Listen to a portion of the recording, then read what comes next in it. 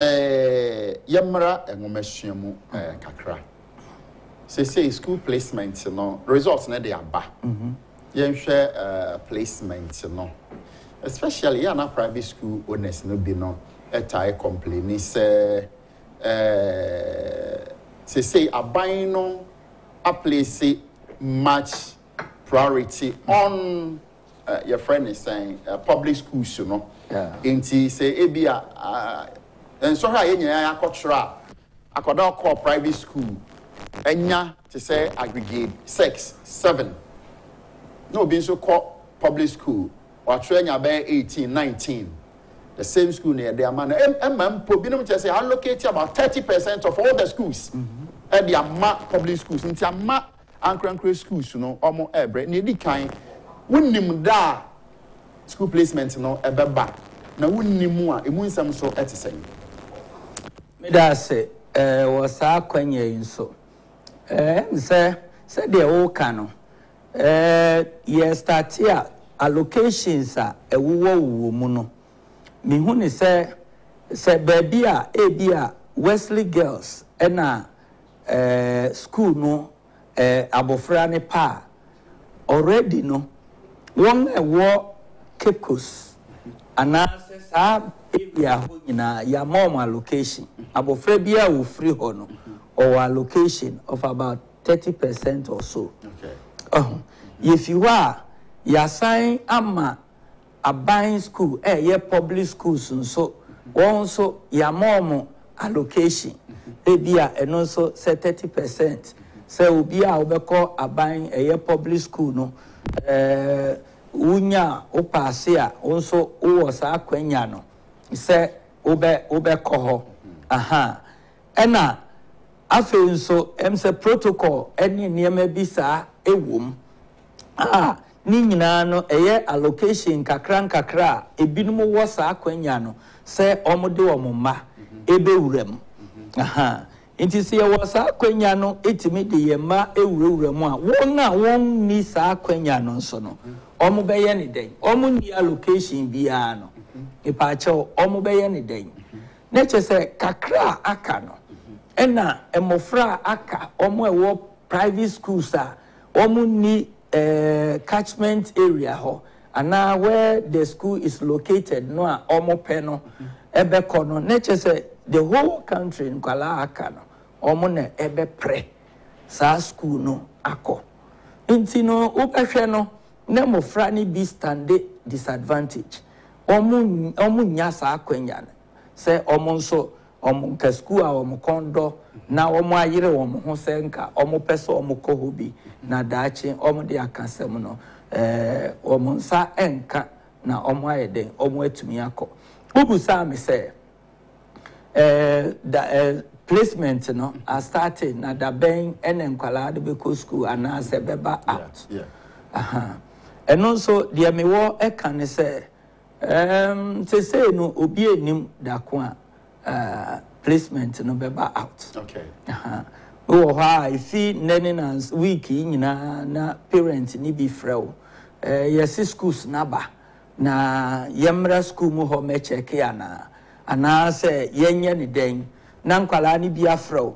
director yes schools na ba na yenye ne den na me so me nya information bia me tie radio me kenkan newspapers me te bia ye ma ye information bia say school placement no aba okay enti no se abakra mo betumi a check no on net okay enti we nyina ya de a bloggers no e ma kwanya na omo so de sa niema no eni na mu a emwa na a disturb system no okay what did this Ghana Education Service no as a whole no anka hu behia se omo betumi aye enhyehyeye e wo mo policy no omo bi a wo ye hu fi so okay BEC last year showing say this year be showing say next year be showing say your true results be di say na ba placement be di say na ba na no so guide both public and private schools so no mo so atumi e dey on timetable ma wo fon so dey atumi assist won me da say sa pepepe necessary ye ye kan ngomasua ye Ghana education some. Ena ye can't be a systematic programming na. Enka education de ye film. Okay. It is a trotron and she timetable. Ye this year dear near the young she many paid this so dear and Ghana education service. Because ye de a child ye na ema inipanso esuya ebeye doctors ne accountants ne journalists ne adia ye hihye ema enipa edis an hihye nyina so. But how come say Ghana education service ebedru bribi ati say BEC for instance last year ye tron BEC in October enti ye fi this year 2023 near him say ye betron BEC the same date and now the same month October won't the kind the timetable by yashishe edi amaye wa na sign every draw timetable no na ye kachire yen say August any ye betron BEC same kwala no a prepare o so mo prepare you nature say enye October bio aba August if you say if you COVID eba ye no eniema nye consistent e be si sabre okay enunti no mesrem penifo say yema eniema ensisi so na timetable no ye draw ye ni so na yenye nhihye ya ebeboa placement say ya chron BEC ye wie nkwala chron BEC 5 months ni August besi November so say eteke saying any chron BEC ya ye be mark ye wie ye mark wie a ebedi na saying na resource number no so no ebedi na saying na placement no so ebeba ne nkwala no akọ school last year time be ne nkwala no ko school ebinum ko school November so omo assign by ebinum so san ko January when nyina no enye consistent so hadwin enunti this year ya chron BEC awie time ben you say ya dey ato say 4th December enkwala ibeko school sa na yate nenso school placement no ema nti akola akono onim school a oko ena prospectus a ya say empanifo adaroma general prospectus o mode aba no ebi ahase e toto de nenso school a ubekom ni de o mu uniform no o mu afade no no de agise wonya school no ansa na watimi atoto nia omope nti yesre se mpanifo emomodea na omo enhihye timetable emma schools na onhihye nso a yemomodea na yenye den yeniso na yemfanye adwuma inconsistency no edoso nti wo ho na awufo aba yes school selection ye tron BEC wie kra afi unse kaneno nanka ye select schools ansana tron BEC no ansana resource naba enso say papa na say kra so mo ko choose school no mo choose mako 11 do baako school baako a ni nyina nso baako school baako na kwala no benya ko eno nso efihe na eno no eba ye no mo fa ne sen yo asem kese na wabosi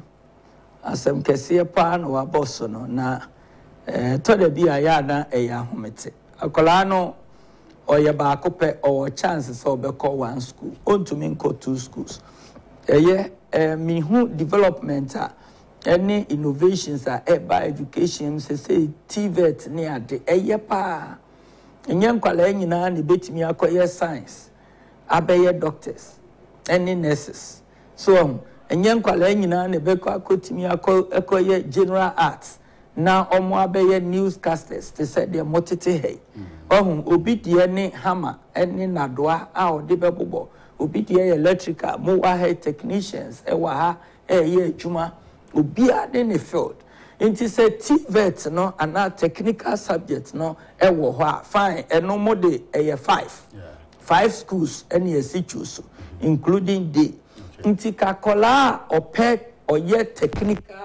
oriented na dream no ho no pesa offer e di developer nke ye 5 no oju subako na ko onko na omo a epese eco reading no na omo koye science na omo koye mathematics ne de keka ho no omo ko SHS no omo so omo de 6 said ye wo ho no na no so ko atu subako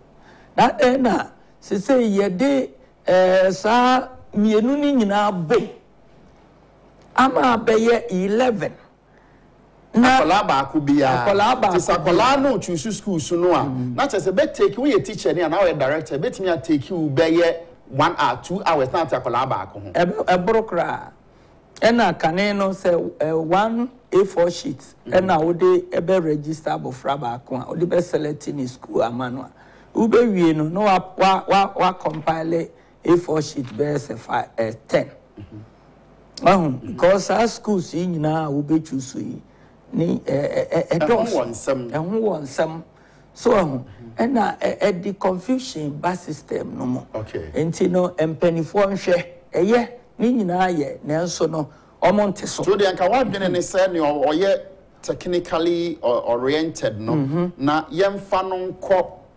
sa technical side no yeah or no harding crowd secondary courses no and na de ono nso e secondary courses no more me harding or technical side no Debbie now on funny field straight so that's any be na choose me en sakura no a anyway nya ha technical we ya obenya ha technical obenya ha na say anko because school akola ba ko school na say technical person and I mean technically no they how be brave na eba na bio yen hwe ne say akoda no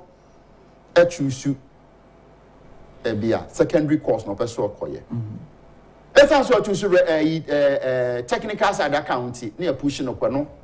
when nya baby as secondary so near no technical no technical side no choose na ye IMBA no dey choose na ni kra ni honamra no e na ahye ne say we choose inteno so effect to akoda no so e wo effect to akola ne so pa on say the we choose 11 schools na we choose ni nyina no e likely say computer no be ma baako okay what you say yes one we choose and a choose so e nhye say choose okay nti me person me ba koye science and na me person me koye science na we say me choose 11 schools including technical courses and na mako choose na computer placement no buy no ya koma me technical school say me career no person me yeden o person me yeden enti wo behwe no ne ewenum schools bebre chusu no de deba no wo behwe no computer placement no echi no na nkrofo akogu ministry of education na nkrofo ehuhu ministers ne ye ha MP4 ne ye wurewure mu na ye hu omo a omo ye school placement no na mamamfo we nyina emwa na any perfect chire like a policy not the say computer placement na dey correct yeah eno dey yeah say omampani kufo ehya ase de buy yeah perfect akola ni twa say presec omuhia aggregate 6 any aggregate 7 single aggregate na betimi enter school wa o pass ya unya sa qualification no a near sha schools no near select straightforward na computer ne de wato no akoye o course so emma wo mre ho na we de ye de wenum nyina keka ho be wurewura mu a wo behwe de wo pekra no unya okay na amani panso for so say aha na me pese me ko so me pese me yes science me nkoye technical me pese me koye technical na se beba na se wa akola bi kra pese o ye technical subject ana activity ya ye bo ho de wura be boa o men chekere ne ade no na se o de no ko man science school e ho so on koye de obekọ akoye science o ha na se de so unti no o ehwe no a confused system no wo de placement bebe ya monko center ho placement center ho any ministry of education na monko hwa wo fo ebesu nkwala ebesu no mbekọ akọbọdọ mpem ho epeso omu change omu schools any ade akwala ni bi okra school no de man kra na fe na bamu abu kra so nti eno de mesrɛ mpanifo angomesua ho hia nti ensese yede ngomesua edi agro na yema yeni ebre ngomesua ho yen hyehyɛ ye wo ho no yenye consistent na bibia nkoso da yede betro BEC no ensese ye toso na up and down this year ya change yede ko August next year yede ko October the another year ni asan twiaba na chi ni yede ko January emwa timpanifoɔ nhwɛ bibia nkoso nti akola ni wie school a ɔtwerɛ BEC ni wie a onim sɛ 2 months time ne results beba ne results no ba 1 week 2 weeks time obeko school nti no some parent no so wo planning bi e de man ba no a na watimi nso a follow nhyehyɛe no na bibia akoso papa ya bre no ne ye de yankomo no beba wie no ye nhwɛ yesi akola bi wo ha wabon akola bi wo ho nso a yesi bi slow learners na ade den na yebetumi ayes wo nwomesua mu ma san kwala ne nyina no aya na yebɔ mu yede bibi tototo mu so no ye teacher fo mu madwuma se mo beboa ma kwala bi ahunu ade ana se akwala no wabon ti wabon de wabon me da se abofra bi eni wa wodi ne ye bibia enye ye in education field no